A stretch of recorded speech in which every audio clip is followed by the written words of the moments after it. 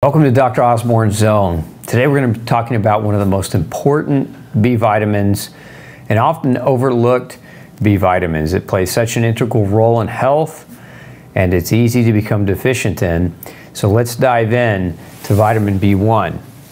Now, there's a lot of different types of symptoms that can happen as a result of vitamin B1 deficiency, and the vast majority of what we're seeing here, the fatigue, muscle pain, anxiety, neuropathy, blood pressure, brain fog, depression, increased heart rate, are caused because of the role that this vitamin plays in producing a chemical compound called acetylcholine. Acetylcholine is the primary chemical involved in the parasympathetic nervous system. So, parasympathetic nervous system is the part of our nervous system that helps us to relax, digest, sleep, versus the sympathetic on the other end of the equation. The sympathetic nervous system is all about fight or flight. And acetylcholine, which is, you can't make it without vitamin B1, acetylcholine deficiency will turn down the parasympathetic nervous system's activation. So your ability to relax, digest, and sleep is going to be greatly hindered, and your sympathetic nervous system is going to predominantly take over. And so this is going to drive things up. Fight or flight is going to put you ramped up in a state where all of these different types of symptoms can occur.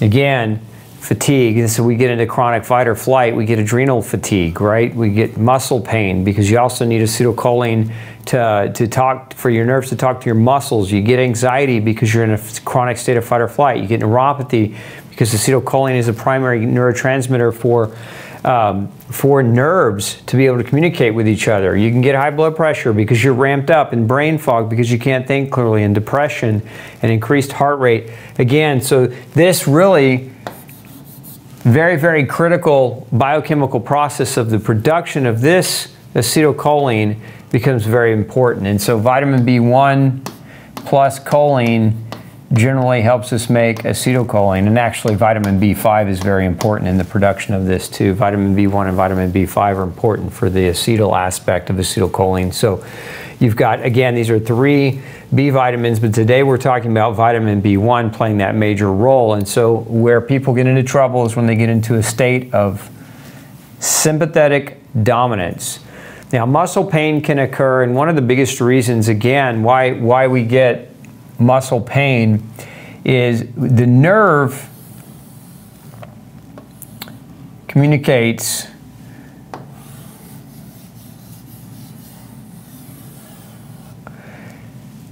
so this is the nerve body. The end of the nerve, there are these synapses, and so the way that nerve communicates is through that acetylcholine. And so what ends up happening is the communication from the central nervous system and from your voluntary control can't communicate to the muscle very well, and vice versa. We run out of that neurotransmitter to fill that synapse. And so there's a discommunication, and that can lead to and contribute to a lot of muscle fatigue, which translates oftentimes into muscle pain. We also have the neuropathy aspect, and for the same reason, neuropathy, there's a disease state of vitamin B1 deficiency called beriberi. If you've not heard of this, beriberi is a frank, overt deficiency, a severe deficiency of vitamin B1, and it causes, there's 2 kinds of beriberi. There's a dry form and there's a wet form of beriberi. And the dry form of beriberi is what leads to the neuropathy. And it's not just neuropathy. So when I say neuropathy, it's numbness and tingling of the hands and feet, electrical sensations down the legs or up the legs. But we can also get neuropathy in the mind. And so some of the other symptoms associated that we're talking about today, for example, we'll skip this one here for a minute. Depression, again, neuropathy of the mind, depression, depressed ability for the nerves to communicate to one another through that lack of acetylcholine, and then also as well anxiety, because your body, instead of using acetylcholine to communicate, is using adrenaline and noradrenaline, and then we can also get fatigue as part of that as well. But let's get to that last one, brain fog. This is where I was aiming. So brain fog being a very, very hallmark symptom of vitamin B1 deficiency subclinically. So if we're talking about before major disease sets in, vitamin B1 deficiency will cause a lot of brain fog. Again, going back to acetylcholine, I sound like a broken record, but that chemical is so crucial and so important, and you can't make it without vitamin B1. And because vitamin B1, aside from that, is also important in the production of ATP, which is equal to energy. And so your body is in its ability to generate energy. And if you think of ATP, ATP to your body is a lot like money is to you in the real world. You can't pay rent, you can't buy gas, you can't buy food, you can't buy clothing or shelter without money in the real world. Well, your body can't do the things that it needs to do without that ATP energy. And vitamin B1, as are all the B vitamins, but vitamin B1 is very important in the ability to make that ATP energy. So not only do we have a chemical that if we don't have, we can't generate the energy necessary to perform cellular functions, but we also can't generate the neurotransmitter that allows the nervous system to properly communicate all of its messages. Because if you think about it, you've got the brain and the spinal cord that send nerves all out to the different tissues of your body, the organs, the muscles, the tendons, the ligaments, the organs themselves. All of those things are fed by nerves, and they send messages back through the nerves. And so that two-way communication, or that two-way highway, which is largely dependent on acetylcholine, but for everything else to work, you've also got to have the ATP, or the energy. And so that's where a lot of the symptoms of vitamin B1 deficiency set in. And so going back to some of these other symptoms that we skipped, high blood pressure. We know vitamin B1, this is part of what we refer to as wet berry. So this is how vitamin B1 deficiency affects the heart. It can actually lead to congestive heart failure, which is, leads to fluid retention in the lower extremity. And that in and of itself can start pushing blood pressure. We also know that the heart as a pump won't function as efficiently without vitamin B1. We know fatigue, and this is going back to what I said a minute ago about ATP. You cannot break your carb, fat, and protein. You cannot convert those foods into energy, into ATP, without vitamin B1. So you can get energetic fatigue, but you can also get neurological fatigue as a result of lack of acetylcholine, and then anxiety. And so this is really acetylcholine. I see this a lot in people where they're super anxious, they have a hard time going to sleep at night, their mind won't shut off. When they do sleep, it's very restless sleep. And vitamin B1 plus choline plus magnesium is a trifecta that can really be helpful if you struggle here and you've not been able to get any kind of relief in any other way.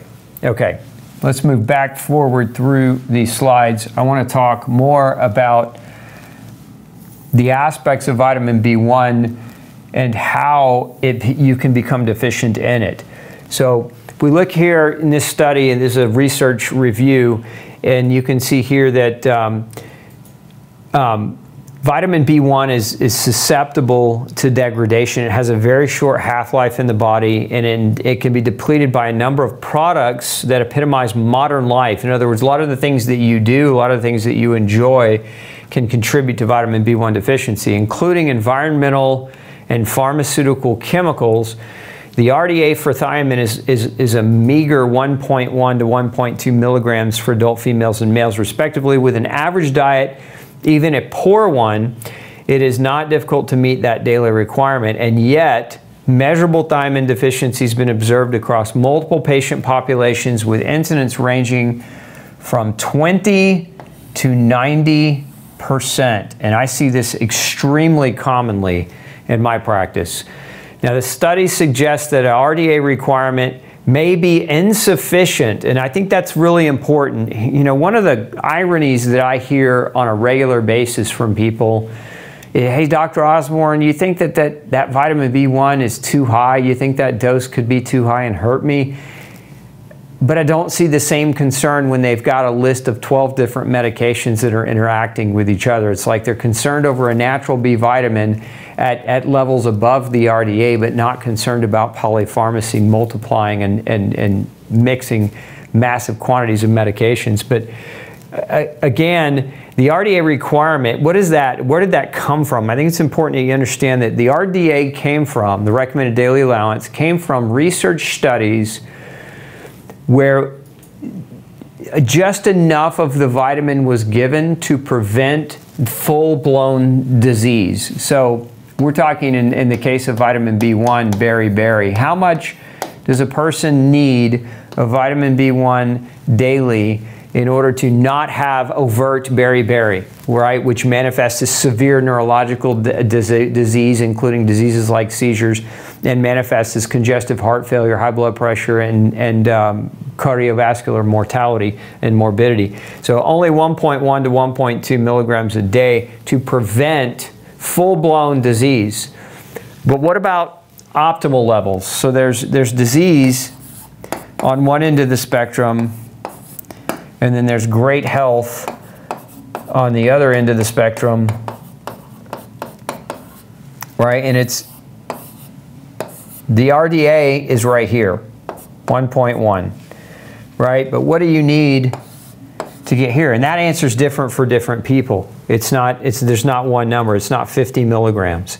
It's not 100 milligrams for everybody. But it depends on the individual, and it depends on a variety of different factors, which we'll dive into here in just a moment. But I just want you to understand that the RDA was set to prevent overt disease.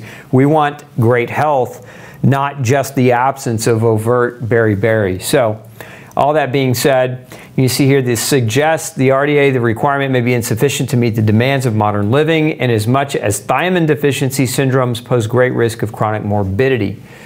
We come over here, an extension of this study.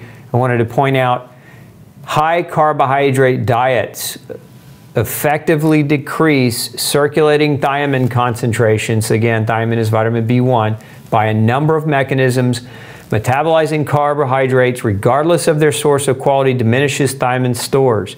Remember, for every gram of carb that you consume, that gram of carbohydrate, to break it down biochemically, requires vitamin B1. So if you're eating empty carbs, carbs that come without vitamins, like a soda or alcohol, right? These are the obvious ones. Those things are going to provide a theft of vitamin B1 from your internal stores in order to process those carbs. Metabolizing carbs, regardless of their source or quality, diminishes thiamine stores. One study found that when 55% of total calorie intake came from carbs, no matter what their source was, thiamine status in otherwise healthy and thiamine sufficient individuals declined.